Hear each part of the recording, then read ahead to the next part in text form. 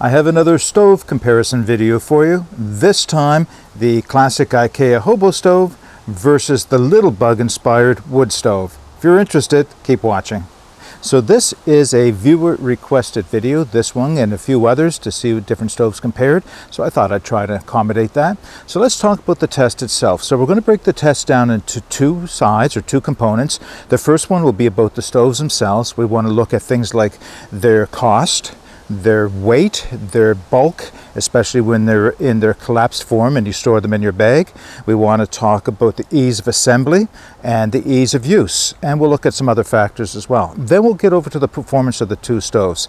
So like the other tests, I am going to be using the same amount of hardwood, kiln dried hardwood, in each of the stoves. It'll be a little different in this because the stoves have a little bit of a different size, but I'll be using the same amount of hardwood. What I want to see is how quickly those stoves come to a point where I can put a pot of water on them. And then we're going to see how long it takes to boil 2 cups of water. We'll do a comparison that way. And finally, we'll see how long the fuel lasts in the stoves. And there may be some other factors we want to consider there as well. All right, let's set the test up. Okay, let's get started with the stove comparison. So I have both stoves loaded with pots in stuff sacks. I thought that was the best way to start the comparison. It will change, of course, according to what you're going to use for a pot, because, of course, these stoves don't come with a pot and they're not designed for any specific pot. But I thought I'd just show you these setups. But I will give you the weights, and you can see the sizes of the stoves by themselves without the pot. So to begin, let's go with the classic Ikea Hobo Stove. So there's the stove and the pot that I will be using today. Let's set the stove up very quickly, fold out the legs, and put the cross stand on. Okay, nice quick setup for the Ikea. That's always been one of the hallmark benefits of it, is depending on, of course, how you build yours out, they set up very quickly, and that certainly is one of the benefits of it. Now you can see the pot I have is something I picked up at our local thrift store, Value Village. It's a 13-centimeter pot, so it's nice in that I can set the Ikea stove down inside for storage. So would just go on top like that. And the reason I'm using this 13-centimeter pot, and you'll see in a minute, is because the other stove is also going to be using a 13-centimeter pot. So I needed to keep the stoves as relatively close to the same size as possible, just to try to equal that variable out. So let me put that pot aside, and we'll set up the other stove. Now, the other stove, again, I have a 13-centimeter pot inside of here, and I'll bring that out because I want to show you that the stove itself fits right down inside the stuff sack, wrapped around the outside of the pot. So it virtually takes up almost no room. And that is probably the single biggest benefit for this stove, is the fact that it's so compact. And we'll set that up now.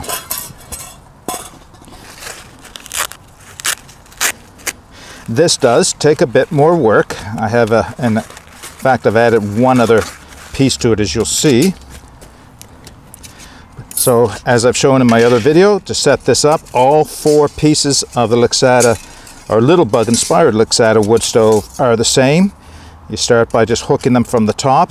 This is the top up here, folks. Hooking them from the top, rolling them into place. You do kind of have to keep a track of, or keep them together in your hands until they're assembled, but that's it. So not a lot of work. They go together very quickly. And the cross stands. And today we'll use the cross stands in their raised position. So that's it. So very simple stove. Now it is a little bit bigger in diameter, and I will include the exact diameters and heights for the two stoves in the show notes. But you can see they're pretty close in height when you take into consideration, see if I can do this, when you take in consideration that the Lixada, or the Little Bug inspired Lixada stove, sits right on the ground. The other one is raised, the Ikea. But height-wise, if they were both raised to the same level, they'd be pretty close. However, the Lixada is a little bit bigger in diameter, so you could get more fuel in that. I made one thing, just a very small piece of aluminum flashing, so that when I'm out in the woods and I'm on somewhat suspect ground, in other words, ground that may or may not allow for a fire to get started, I can put this down Normally I would look for either good mineral earth or put it on top of stones. In the wintertime I have put it on top of other sticks, and you'll see that in the original video. So we're not going to be using this piece of aluminum flashing today. So sizes aside, let's talk about weights. So the Ikea Hobo Stove, as I have it built out today, and I say that because the variations and the different stoves come out to different weights, but this one specifically comes in at 325 grams or 11.4 ounces. So not especially heavy, but you know, quite a solid stove. The other stove, the Lixada stove, comes in at 142 grams and 4.9 ounces. Almost a third of the weight. So there is a huge weight savings between the two stoves. Now, we talked about compactness and weight and size. Let's talk about cost.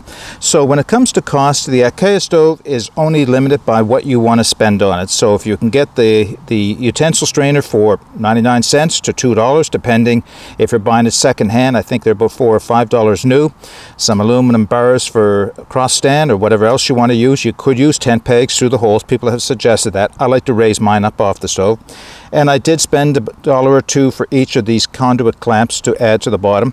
So nominal price I like to attribute to the Ikea stove is around $5. The Little Bug inspired Lixada stove, it's not an expensive stove. Actually, it's quite an inexpensive stove in that it came in, I think, around $15 Canadian I paid for it. And of course, I will annotate that and provide the link where I did get mine. So there, you know, there's different places on the internet you can purchase these, from eBay to AliExpress and the like, but I'll put the link in where I got this one. So you can see that this stove comes in not expensive, but more expensive than the other one. So one of the things that is going to have to be determined by a long-term use is the durability of the Lixada stove. It is very thin metal, stainless steel, and so far has stood up very well. I've had, I don't know, about a dozen fires in it, I guess. Stood up very well. The Ikea, it's held up, well, it just keeps on holding up. I don't see any damage to it or you know, it's not getting used to the point where I can't use it at all. It's staying in very, very good shape. So those are the two stoves ready to go. Now I have two pots. Here's the other pot I didn't really get to show you.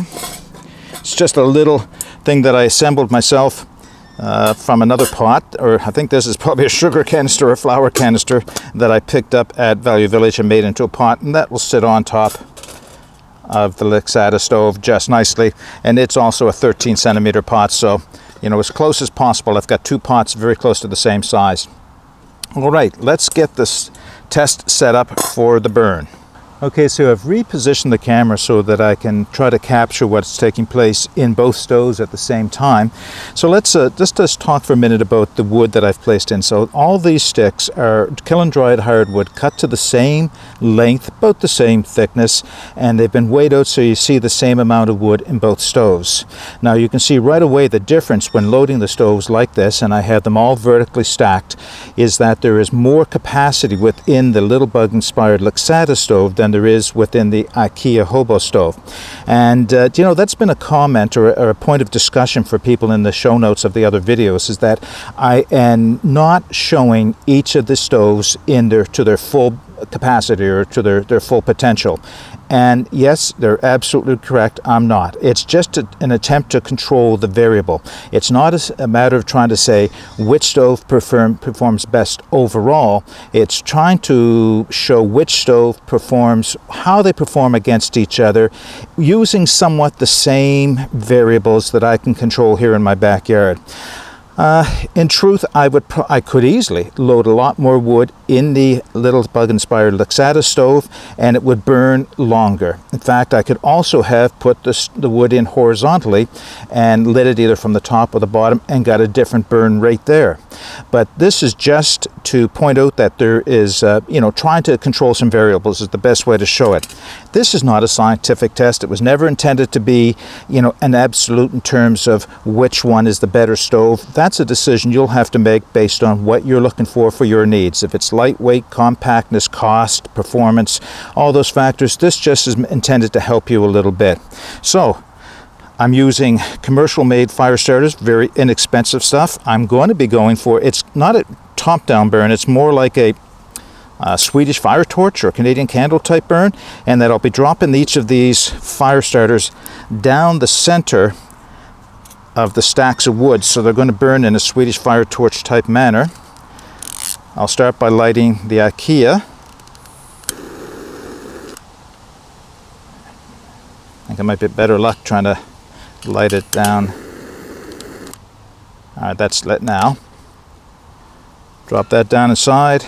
It will take a few minutes for the wood to get started like this. That's true of any Ikea type or any Swedish fire torch type burn, as it does take a minute for the wood to get engaged. So I'll get them started best I can anyway, and we'll go from there, see what happens. And then I'll bring it back, we'll put the water on, start the timer. Okay, the stoves have been going for, let me check, 8 minutes now. The Ikea got engaged much quicker and is going through its fuel much quicker than the Little Bug inspired wood stove. I think the reason being is I had pretty much a perfect vertical alignment of the sticks in the Ikea, but not in the Little Bug stove. So a lot of them were angled and they're crisscrossed over each other. I think it will make for a longer burn in the Ikea or in the Little Bug. We will know shortly. Well, we'll know by the end of this test. You know, that's one of the things that's really hard to do with these tests when you have stoves of different sizes and you're using the same amount of wood, is how it's going to engage. But this is slowing the burn down, which, well, we'll see in a minute if it's going to actually affect performance. So let's get them on and start it. So in each of these pots I have 2 cups of water. I'm going to give the 1 second advantage to the Little Bug inspired stove. Let's get the other one on. That is hot, and start. All right, so my experience has been, especially with the Ikea, is that 3 to 4 minutes and I'm going to have boiling water. So I won't be long before I bring it back, and we'll see how long it actually did take. Man, I got to tell you, you have to watch these stoves, because that came to a boil. I was just caught it in time, I think, at 3 minutes 30 seconds for the Ikea. And let's see where the other one is at. Bubbles, but no, certainly not close to a rolling boil yet. It is really, the stove, I think, is just getting started. So let's remove the pot from the Ikea. And you can see how far along we are with the burn. You can see there's still quite a bit more wood left to go in the Lixada stove. I think I better move my camera back away from the heat. These things are pumping out some heat. All right, when the other one comes to a boil, I'll bring it back. All right, the Lixada stove finally caught up to the Ikea for the bubbling time at 5 minutes 20 seconds. 5 minutes 20 seconds, we have a hard rolling boil in the pot that's on top of the Little Bug inspired Ikea stove. Now let me take that off. And from here we can watch the consumption of the fuel, and when it gets down to pretty much nothing, or pretty much close to burnout, that's when I'll bring it back and give you a time on how long that took. Okay, I got the camera back over in position over the 2 stoves. While I was setting it up, flames went out in the Little Bug inspired stove, but the Ikea went flame out about 3 or 4 minutes sooner. So we're talking about 30 minutes. No, actually, I did measure it. It was 30 minutes in the Ikea, almost to the minute. And in the Ikea Little Bug, about closer to 35 minutes before I had flame out. Now, as you can see, there's still a lot of heat and a lot of active coals. Hopefully you can see that. I'm trying to see, I know I'm in bright sunlight here, so I'm not getting the best image inside. But there are still a lot of active coals, and what appears to be close to the same amount of wood or coals, hot coals, inside both stoves, which I kind of expected to see fewer in the Lixada stove, but all right, that's why you do these tests. Maybe there's more. Actually, there's more in the Lixada stove now that I look again, so not unexpected at all. But they're both flame out at 30 and 35 minutes. Respectable burn times for both of them, respectable boil times for both of them as well. So what I'm going to do now is let these cool down to a point I can handle them, and we'll wrap this video up. Okay, here's a point I want to make about the 2 stoves while they're still cooling down. So there is still live active coals in both of the stoves, getting pretty close to being burnt out, but there's still heat, so I do need to wear gloves. I'm going to move the Ikea Hobo Stove just off to one side. I want to see if any ash fell out of it, and the answer is no. tiniest bits. Having said that, there is still a lot of heat. I know from experience that the stone right here would be quite hot under it. So again, if you're working in the woods and it's dry and you're on duff, make sure you have something underneath your stove just so too much heat doesn't get transferred into the duff and start it glowing and potentially creating a fire after you have left. Use it on a rock, put a piece of tin foil. I quite often have a piece of flashing in my kit that I'll put underneath the stove just for that purpose. Now, let's take a look at the Little Bug inspired wood stove. Completely different story. All of the remaining fuel is sitting on the stone that I have here. Without question, if I was on anything that was combustible, I likely would have started a fire. So this is the one, I'd say the single biggest drawback that this stove has in terms of its versatility is that you do need to have it on some type of a fireproof surface when you go to build your fires. Now the good news here, I guess, is that this one's going to cool down much faster, but you know, that's not the whole story. In fact, it does cool down faster. I know that from experience because of the very thin stainless steel. It's probably, I'm not going to test it, but it's probably almost ready to touch now. The Ikea being thicker stainless steel holds the heat a lot longer. Okay, now we'll wait till these two stoves have cooled down and we'll wrap the video up. Okay, so what lessons have I learned, or what conclusions can I draw in comparing the Ikea Hobo Stove against the Little Bug inspired stove? Well, number one is a personal lesson. Doing these stove tests on a hot day in full sunlight with two extremely hot stoves, I don't know where my wisdom was. Next test, I'm moving into the shade for this, and probably better for it because I think you'll be able to get a better look at what's taking place. It should be a little clearer without all the sunlight blinding everything out. Okay, back to the stoves. What can I say that I've learned about them is that the Ikea continues to be a top performer, especially for its price of $5. However, having said that, the Lixada stove has a whole lot of performance built into this.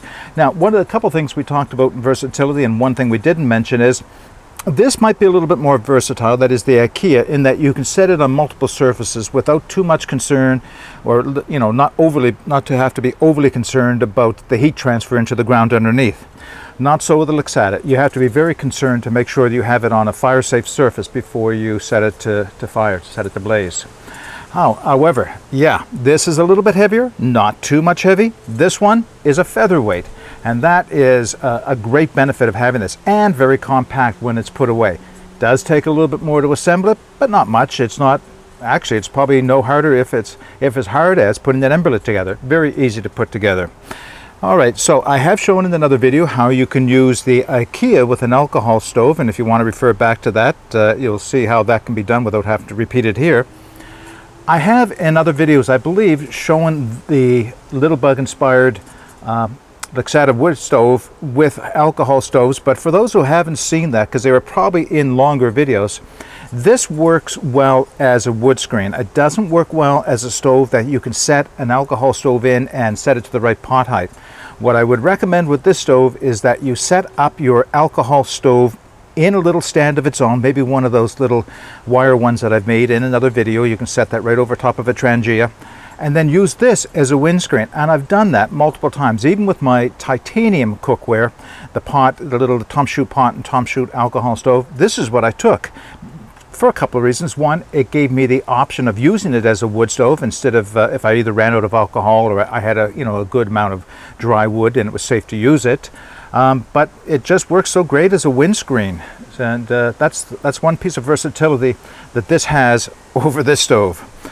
Okay, I think we've said enough about these two stoves, the Ikea Hobo Stove and the Little Bug inspired Lixada stove. I will put links in the show notes below to where you can find out more about this one if you're interested. If you have any comments on either this test or any other tests that you would like to see me conduct comparing stoves one against the other, then please put them in the comments section below. But until next time, get out and explore and take that path less traveled. It'll make all the difference. Bye for now.